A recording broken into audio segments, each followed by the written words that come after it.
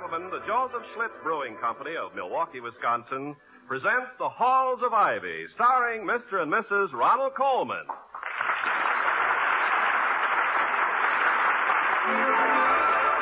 I was curious. I tasted it. Now I know why Schlitz is the largest selling beer in America. No wonder it's the beer that made Milwaukee famous. If you like good beer, you'll find it pays to be curious and learn about Schlitz for yourself. And now, The Halls of Ivy.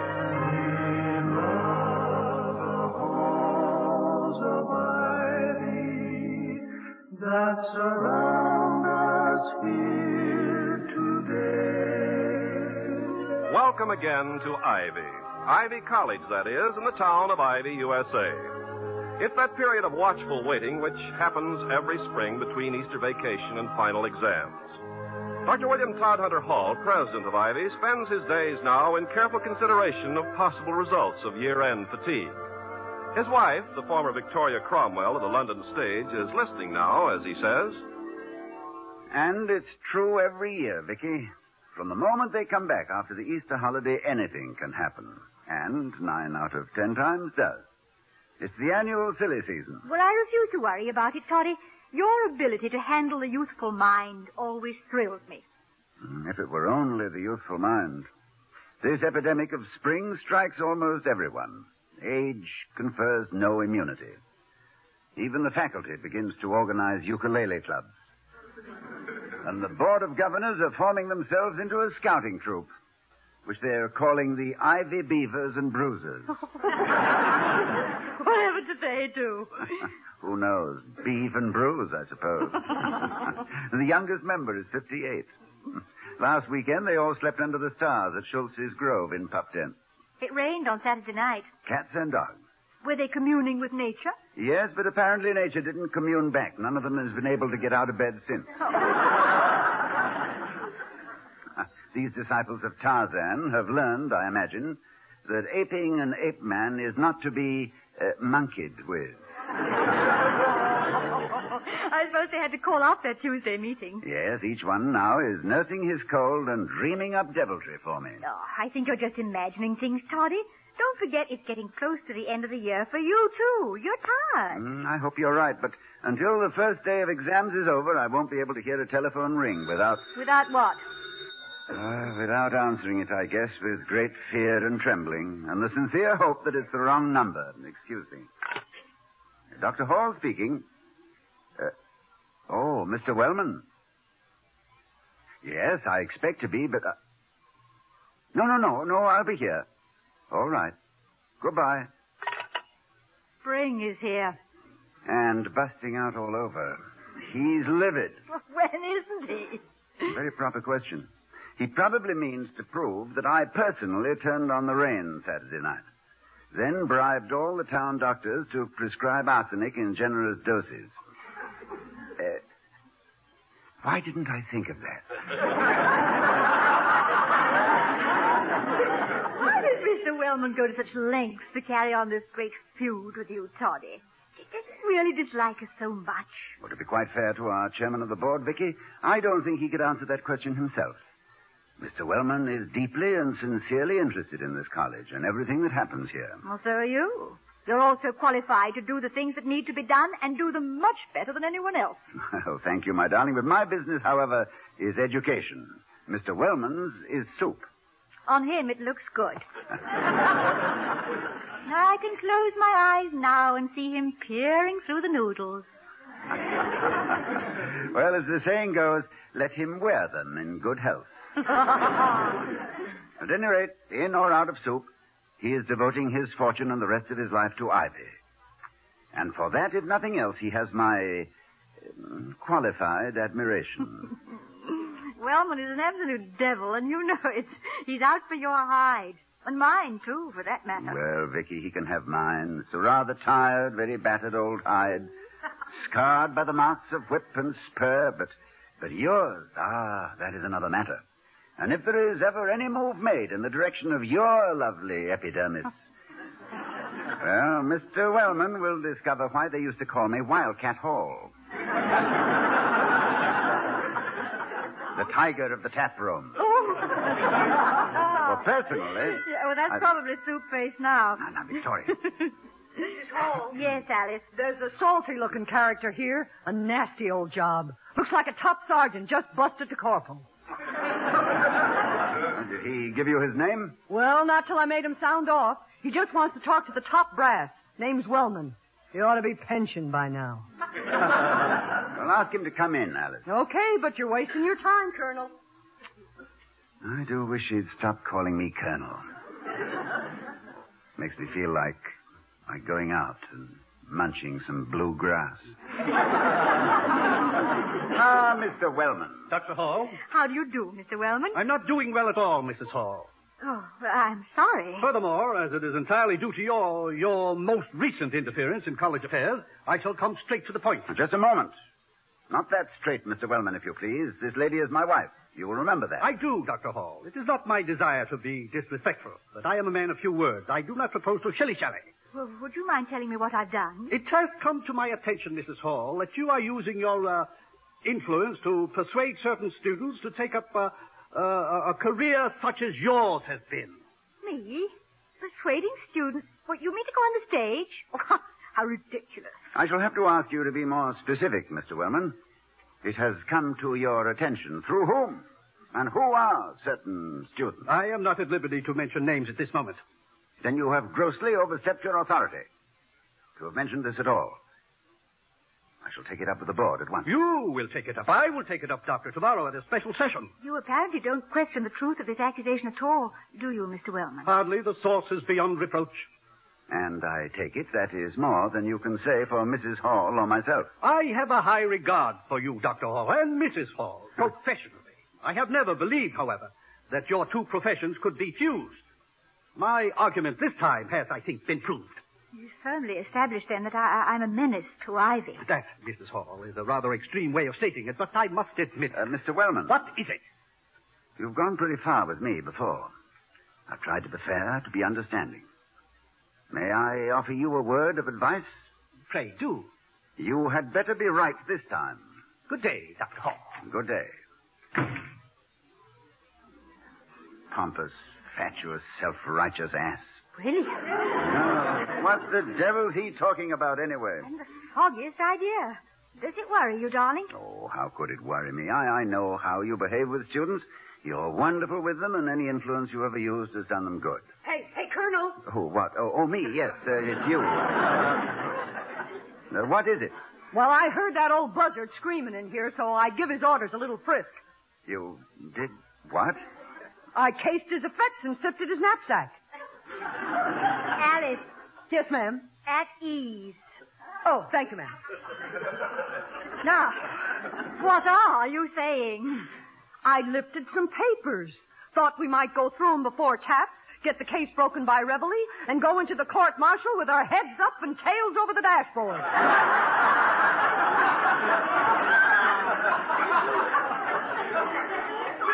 Stole some papers? Ma'am, in the armed forces, we call it liberating. But, Alice, this is criminal. My orders came straight from the upper echelon. Brass hat called Merriweather phoned while you were busy.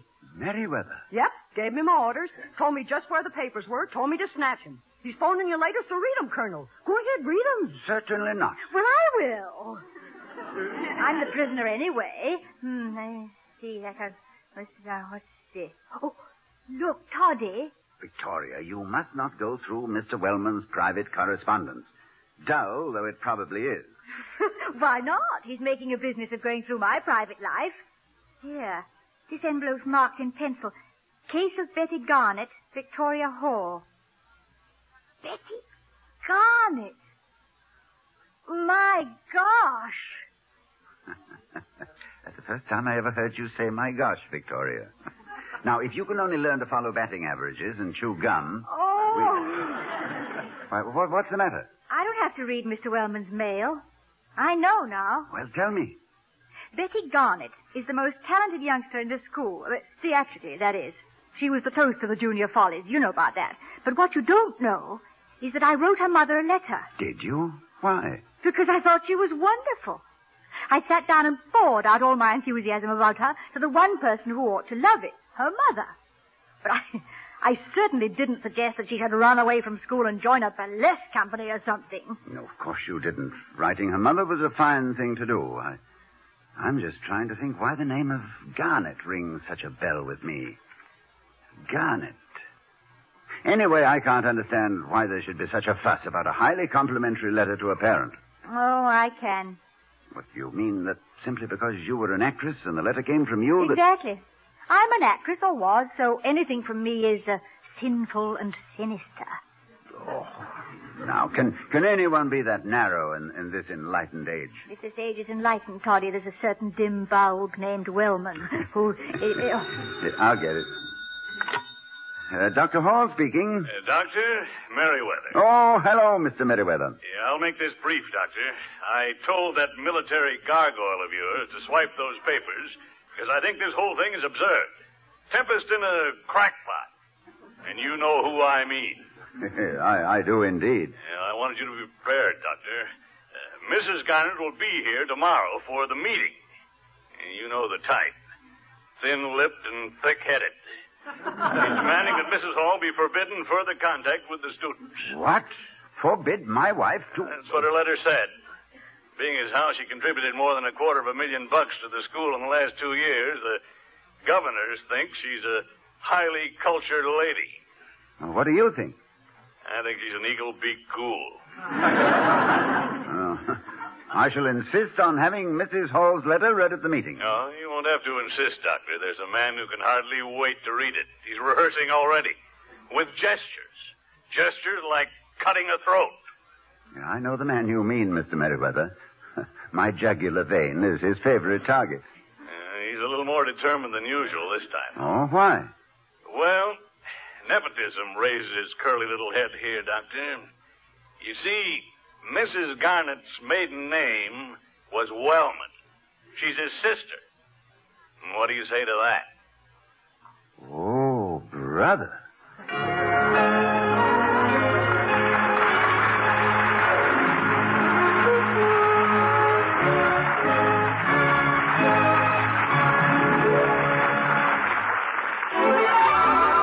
I was curious. I tasted it.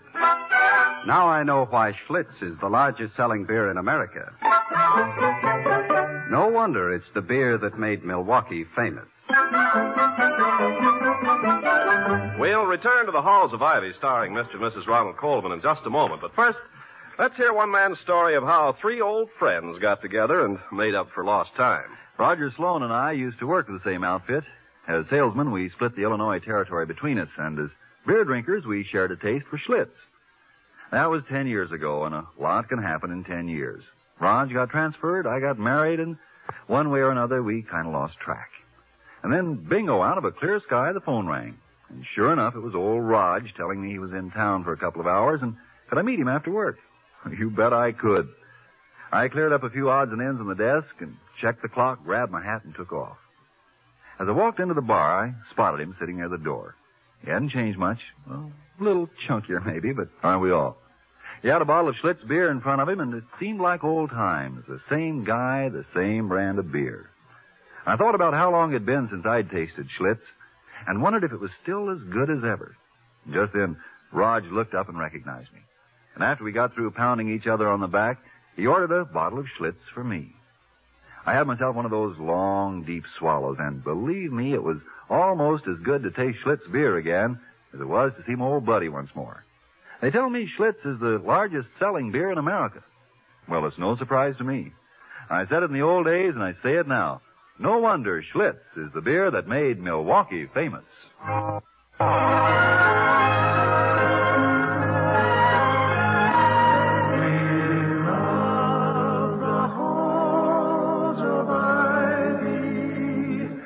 That surround us here today. A very serious meeting of the Board of Governors is drawing to a close. Dr. Hall has been harried and beset for 2 long hours by the sniping of Mr. Wellman and the snobbery of Mrs. Garnet. The president of Ivy is speaking. And in conclusion, Mrs. Garnett and gentlemen, may I say this? Having heard Mrs. Hall's letter, and forgetting for the moment that she's my wife, I think we're fortunate indeed to have such warmth, such understanding, quite by accident, on this campus. If my recognition of her virtues could be called an accident. Remembering again that she is my wife, my pride in her knows no bounds. Mrs. Garnett and members of the board, a college such as Ivy is made up of more than bricks, mortar, and books. There are elements even more important than what we call learning. It is our tradition to furnish proper equipment for life. And whether we do it with textbooks, songs, good talk, or simple understanding of our fellows, doesn't matter. Mrs. Hall has been an invaluable contributor.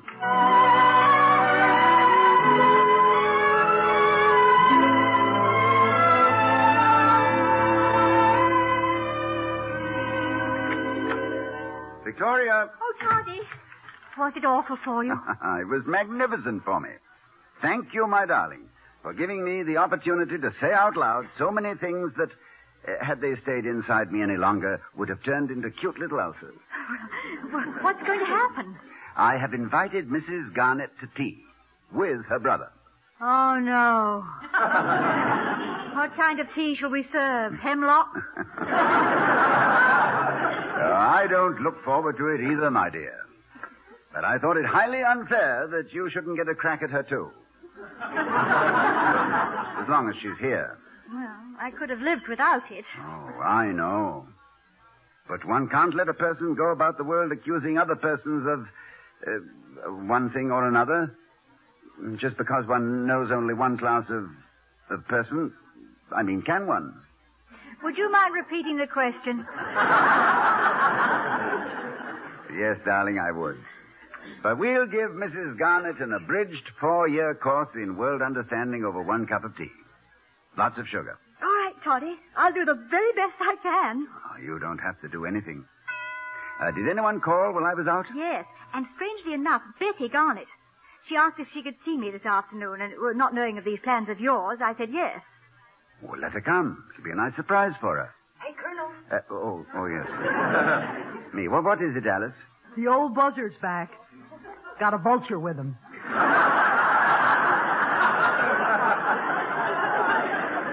Alice, you simply must control your powers of description. I cannot permit you to talk like this. Oh, sorry, sir.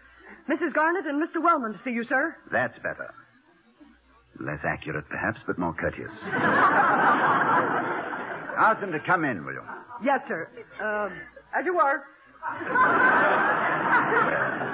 She drives you crazy, darling. No, she only frightens me. I rather suspect that the whole household has taken on a new color since her arrival. A sort of a lurid khaki. You know, she makes me feel... Ah, Mrs. Garnett.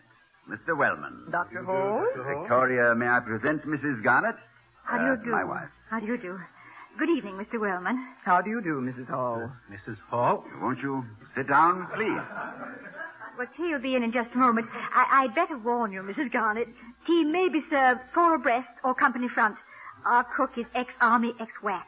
But she's the best I could find at the moment. Really? I presume you do have trouble in keeping your servants. Well, no, Mrs. Garnett, that isn't the difficulty. I'm afraid the home of a college president is different from those you'll find around Boston's Back Bay. Yes, that's true. We really do have to be prepared for some quite remarkable eating emergencies. Like, say, 20 hungry students at 6 o'clock on any Sunday night. What is the emergency about that? The emergency of each one of them having run out of what is known as his allowance. I have always found it charming in my own home to serve al fresco. Well, I'm sure you have, but sometimes it gets a little too al fresco, and I find myself cooking for an unexpected dozen or more. Do you cook? You bet I do. I make the most wonderful risotto with mussels. Ezio Pinza gave me his own recipe. Let me say, Mrs. Garnett, that for me, cook's night out is one enchanted evening. Risotto with mussels? But when could you possibly have learned to cook, Mrs. Hall? What with your years in the theater? Well, we have to eat, Mrs. Garnett. Yes, even in the theater. There are producers who minimize the necessity, but it's there. It never occurred to me. Oh, not that you didn't eat, of course. But I've always thought of an actress as, well, late suppers, you know, a cold bottle and a hot bird, the Savoy grill, that sort of thing. Well, there's that, too, when you're a success. But it's usually a long time arriving. A hot plate in one's flat helps to bridge the gap. I remember seeing you in The Gap, Mrs. Hall. Lulu's Mad Moments, Golders Green, 1934. Well, that was The Gap, all right. It ran 3 days. And 6 months later, I got my next job. A smaller part, and I didn't like it much either. Why did you take it? I was an actress, Mrs. Garnett. That's my job. The profession I'd chosen. What happened? That play ran for 2 years. And at the end of the run, Vicky found herself London's newest star. How fascinating. How many years had you been working at it by this time? Well, that bit of information, Mrs. Garnett, will remain forever a secret. I should imagine. Anyway, from that time on, you were a star. No, I didn't hit the jackpot until one day at St. Andrews, when I sank a 40-foot putt. Scotch producer, I won the match and the starring part. Do you play golf, Mrs. Hall? Well, I wouldn't say that, but I have a full set of clubs, Mr. Wellman. And a handicap that makes me press like a tailor. Well, I must say, Mrs. Hall, I'm amazed. Cooking, golf? Really, I had no idea. Mrs. Garnett, may I ask you a very direct question? Of course, Doctor. Have you ever known an actress before? Good heavens, no. Well, I do not. I'm terribly sorry. Oh, don't apologize. I do understand so well. Is it, shocking to find out that an actress can be, well, something approaching normal? Well, frankly, Mrs. Hall, it is. And a shock that may be very good for me. Tell me a little more. I'm beginning to think I'm a pretty stupid woman. And I know about my brother. In that case, I have a feeling we could be very good friends. You know, Mrs. Hall... Well, call me Vicky. You know, Vicky? My name's Grace, by the way. I'm going to tell you that I only hope the influence Elizabeth has had at home is half as good as she's had here. Grace! And you, Clarence, why don't you mind your own business? Now, Vicky, tell me. Mrs. Garnett, I feel... What about that risotto? This is not... I'd like to give you the recipe. There are several ways of doing it. Victoria. Really? Darling, Go on, Vicky. Go on.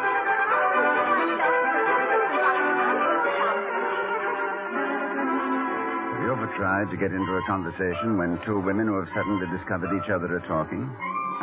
It's impossible.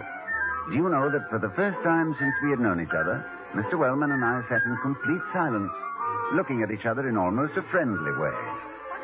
Tea came and went, and the long shadows began to deepen over the lawn in front of the house before we could get in another word.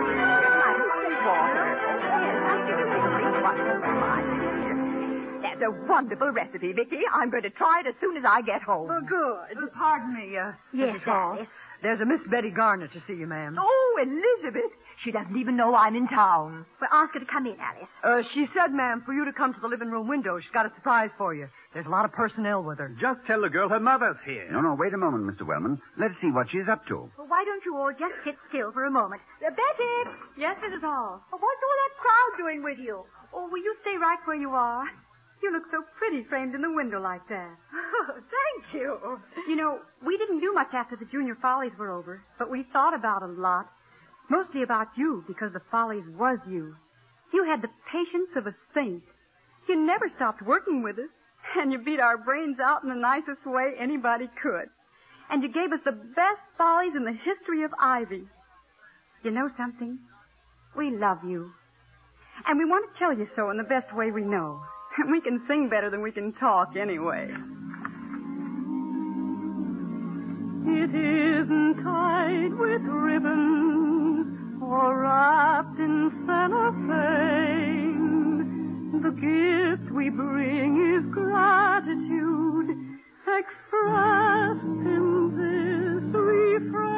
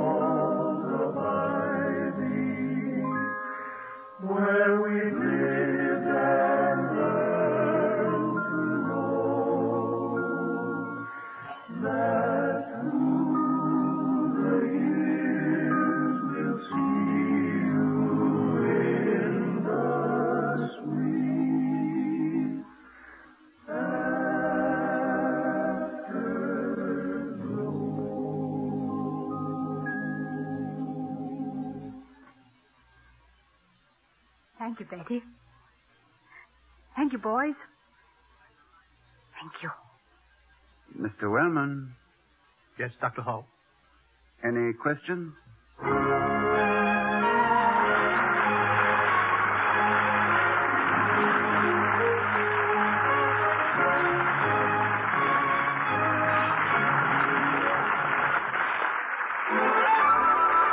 I was curious. I tasted it. Now I know why Schlitz is the largest selling beer in America. No wonder it's the beer that made Milwaukee famous. And here again are Mr. and Mrs. Ronald Colman. Oh, Toddy, I do hate moving day, don't you? Despise it.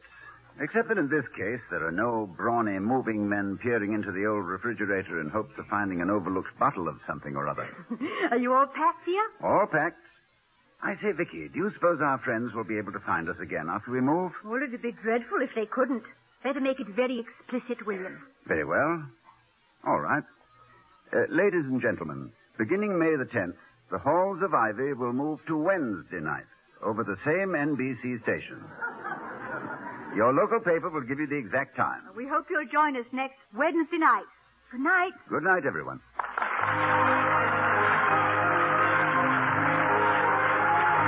Be sure to see Ronald Colman's latest picture, Champagne for Caesar. Remember, beginning next week, The Halls of Ivy, starring Mr. and Mrs. Ronald Colman, will be heard on Wednesday. Tonight, Lucille Norman played Betty Garnett. The other players were Willard Waterman, Bea Benaderet, Herb Butterfield, and Lois Corbett. Tonight's script was written by Nat Wolfe and Don Quinn. The song was written by Henry Russell and Vic Knight. The Halls of Ivy was created by Don Quinn, directed by Nat Wolfe, and presented by the Joseph Schlitz Brewing Company of Milwaukee, Wisconsin. Ken Carpenter speaking. Next, stay tuned for We the People over most of these NBC stations.